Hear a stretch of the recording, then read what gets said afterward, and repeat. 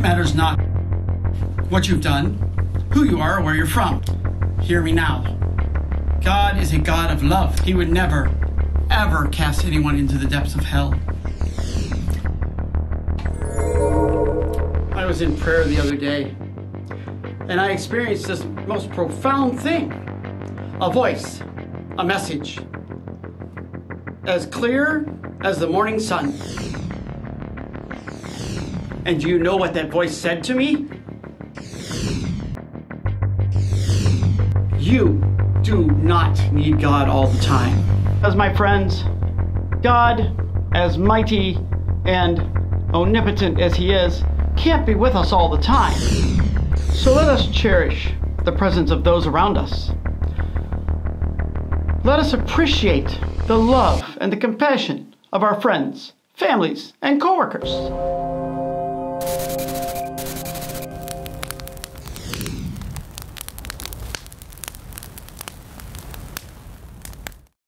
Welcome back to The Forge, where iron sharpeneth iron. I'm Pastor Derek Van Voorst, and today's episode we have a truly remarkable person, Pastor Bill Balaam, all the way from Downers Grove, Illinois. Welcome to the show.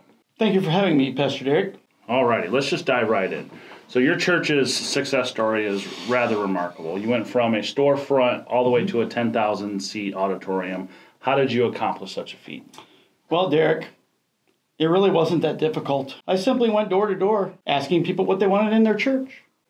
And you know, we gave them precisely the kind of church that resonated with them. Fascinating.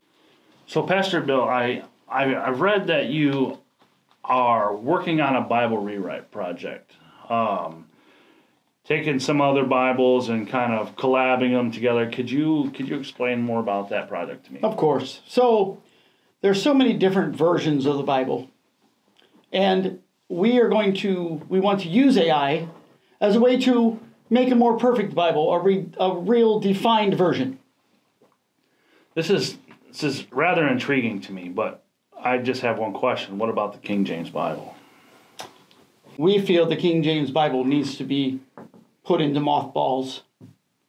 We feel that a lot of it is misunderstood, and we want to make a more friendly Bible. Really? The King James Bible is so revered. Are you sure about this decision? We have talked to many folks and many prominent members of the new order of churches, and they all feel the same way. They feel that the King James needs to be put out to pasture. Pastor Bill, in 2 Timothy 3:16, the Bible says all Scripture is given by inspiration of God. How can you say that a book that God deems inspired from the original writings needs anything added to it?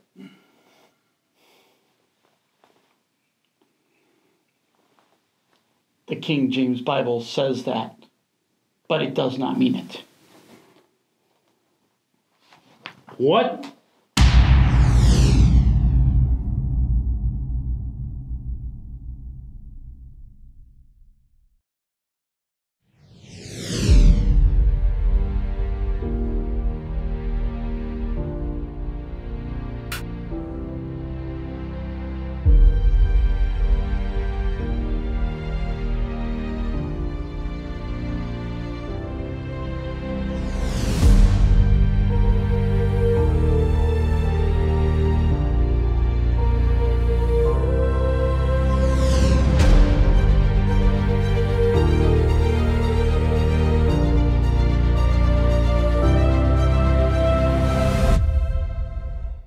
Today we're diving deep into the pivotal moment in the life of Jesus Christ.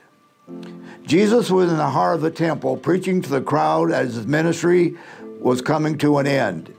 In just a few short days, Jesus would be tried, scourged, and crucified.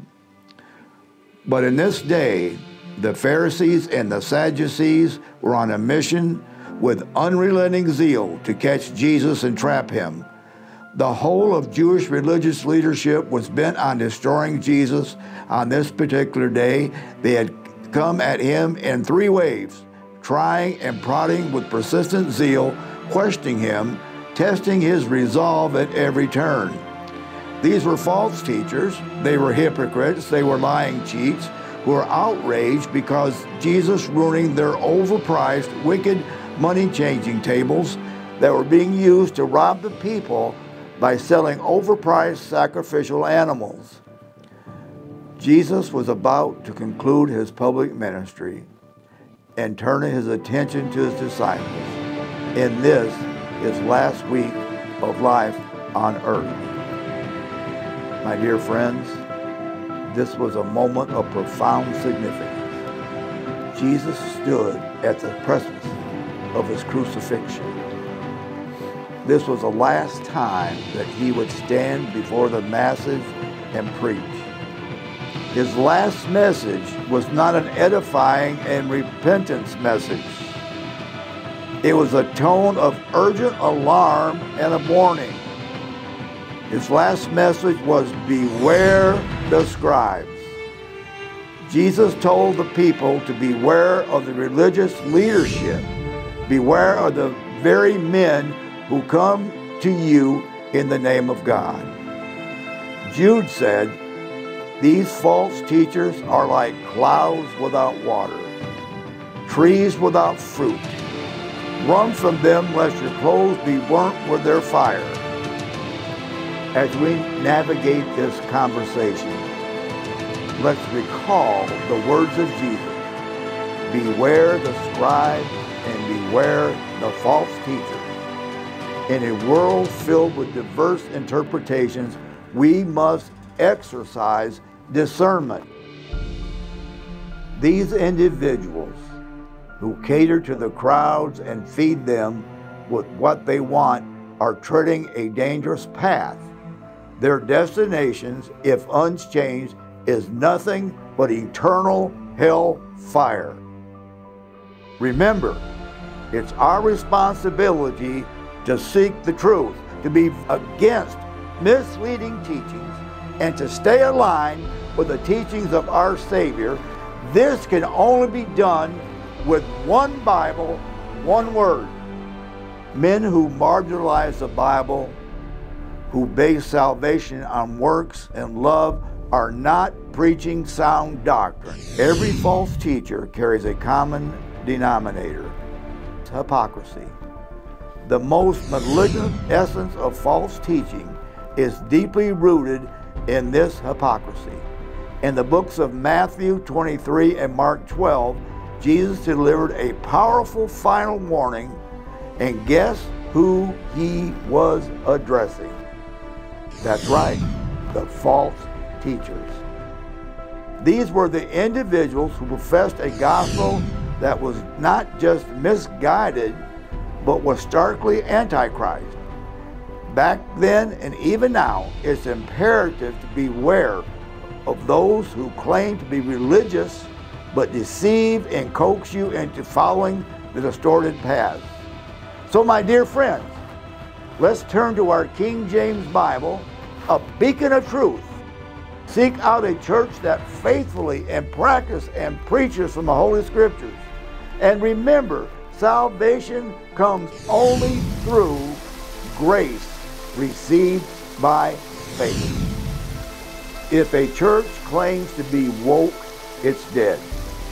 Jude 1:3 says, Beloved, when I gave all diligence to write unto you by the common salvation, it was needful for me to write unto you and exhort you that you should earnestly contend for the faith which was once delivered unto the saints. Any church who deviates from the Bible's teaching is without a doubt a false and dead church.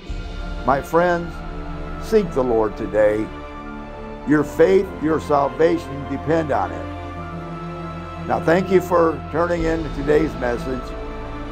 If it resonated with you, don't forget to give us a thumbs up and hit the subscribe button. It helps us continue bringing you valuable insights. Until next time, this is Pastor Bob reminding you to stay vigilant against the lures of hypocrisy and false teachings. God bless you.